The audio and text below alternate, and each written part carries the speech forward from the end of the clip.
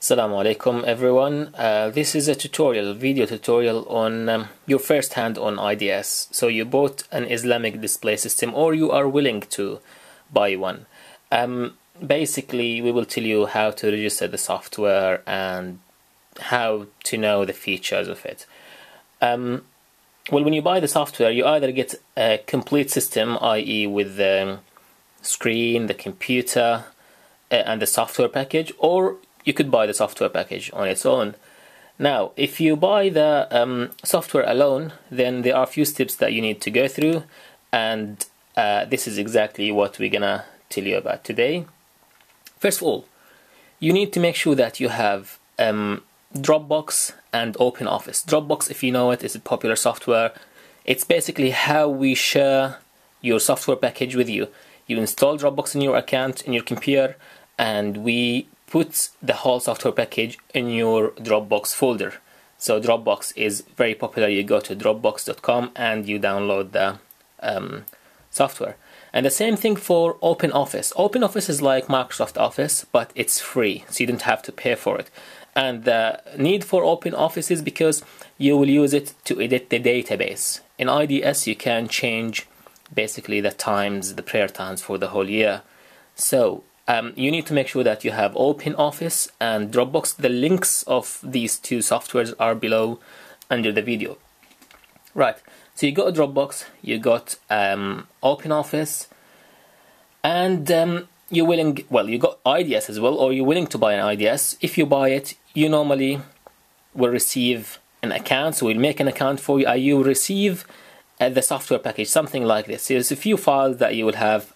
What is important for you is the file that has an icon of IDS. So this file is what you need to click on. So you just basically, when you receive them or when you buy the software, we'll create an account in Dropbox and share these files with you.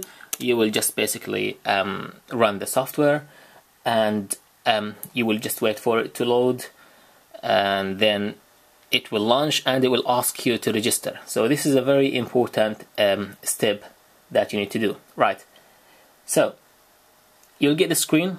Clearly it asks you to register, and you will enter your details, whatever, and you will say submit. In this space you will get a message saying, well, we received your request. Now it's very important that you are online. At this stage you need to be online. This has to be the case. You've got your, then we will send you the registration key, and you got your key, and we'll just basically paste it in that box and say register, and it will give you the message that registration completed. Right, now this is the IDS admin software. So IDS is basically two types of software. One is the admin, which you control, you manage everything, and the other one is the display, which everyone sees in the masjid. Now the admin has 4 tabs. One is the daily prayer times, and you can view the times for the whole month or the whole year. You can temporarily change the times here. However, there's the edit prayer times, and this is how you change the time for the whole month or the year. We will do another video about this. It's a very specific task that we will tell you about. However, for the time being, you just need to know generally what IDS does and how to tickle and how to tweak all the small stuff. So this is the announcements. You can change these text announcements. These appear at the bottom of the screen normally. So these are scrolling text that appear at the bottom. You just can type them here in English, in Arabic. You could always load an image with any language you want, of course. It's just a JPEG image, normal JPG image. You just load it, and well, you put whatever you want. You design it on any software, and you decide for how many seconds you want to put it, and you just press preview, and you will see it. You could load really any type of announcement, any design that you want.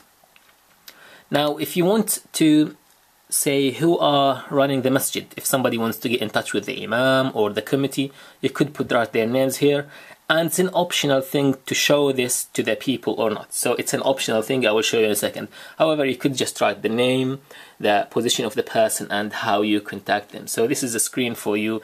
It's an optional screen if you want to keep it. Finally, the last tab is general settings. Now this is fairly important because you can change the time of every single screen that scrolls in the display, meaning this is the clock, it appears. For the time being, we say just keep it for 2-3 seconds. You could change that for 10 seconds, it's up to you. The adhan times, if you want to show it for 2-3 seconds, 5 seconds, whatever you want. So it's basically, you got full influence in changing the times for every screen that appears. The dua, after the adhan, there's a dua, Allahumma rabba hadhihi ad-da'wa at-tama. If you want to show it for how many seconds, you will do it. If you put 0, by the way, on any of these, it just disables that screen, right? So that's important. If you put 0, it just disables it. The dua after the salah, Allahumma anta salam wa minka salam. So these are very important things. When somebody finishes the prayer, normally this pops out and they will be able to read it, and you will decide for how many seconds you will leave it. There's a default, actually, suggested time, i.e. from our knowledge, from our study, we know how that normally takes, but it's up to you. You could control these things. General dua, this is very important. It's just something to remind people about Allah, about spiritual things. It's very chosen du'as that you will see there, as well as donation du'as. So this is very important. There are many hadiths about donations, the importance of donation. So this actually a mean for you to generate income for the mosque. It encourages people to donate for the mosque. And again, there are many other screens about how long the adhan will stay, the salah, and this is very important. When the salah comes in, there will be about 60-second countdown, and then this pops out and it says, the salah is now in progress. When this appears, nothing, first of all, no scrolling, no screen, nothing flashes, because it, so it doesn't disturb anyone in the masjid. This is very important, and of course it shows that mobile phones, has to be off. So this is very useful. As well as there's something about the shuruq. If you want the shuruq to pop out, it's the time when it's impermissible to pray. So there you could choose how many minutes that happens, and it appears actually at the shuruq time. And the same thing for the zawal. These are optional as well. If you put 0 on here, this screen doesn't appear at all. So it's totally down to you. If you, as I said before, if you want to cancel the committee screen, you don't want people to know who's running the masjid, it's totally down to you. You just put a 0 on how many seconds you want to leave this for, and it doesn't appear. As well as it just says about who's running it, who's making the system here, IDS. Again, if you don't want this, you can disable it by just putting 0. Finally, there is the speed, the scrolling bar at the bottom. This bar, if you want to decide the speed of it, you just basically change the number here. 4 is the default case, and we're not expecting anyone to change it, but hey, it's up to you. Right. And finally, if you want to change the Hijri date, first of all, you could have the Hijri date, or you could disable it. So you could just basically unactivate it or just activate it. If you want to choose the date, you just scroll down and get from the list. The end of the month you need to check this, because Hijri date is a lunar calendar, so it changes. So you need just to check this. But every day it will change automatically.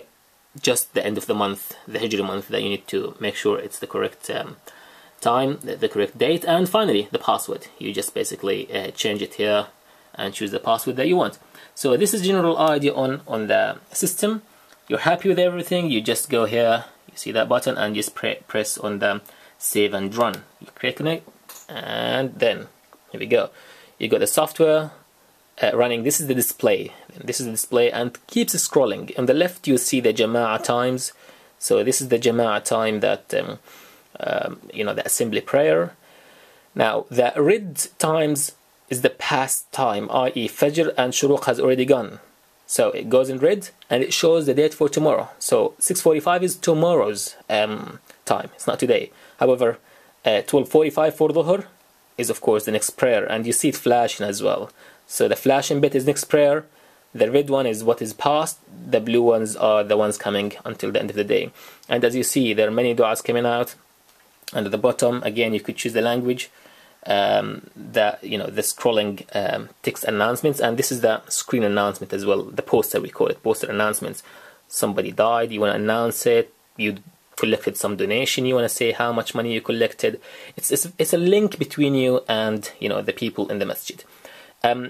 It's very secure software, by the way, and if you want to go to the admin access, you just click on that button, and then you'll be able to exit the software. So nobody can exit the software except if they have this password. So I will just basically enter the password here, and the software will just exit, and you'll go back to the admin page. So that's about it really. Now, as I said before, the prayer times for the whole year, you can edit it through here. Look at the video on the link at the bottom, and here, just somewhere here in the screen, and then you will be able to see how you can edit the times for the whole year. Hope that was useful for you. Assalamu alaikum, ma'as salam.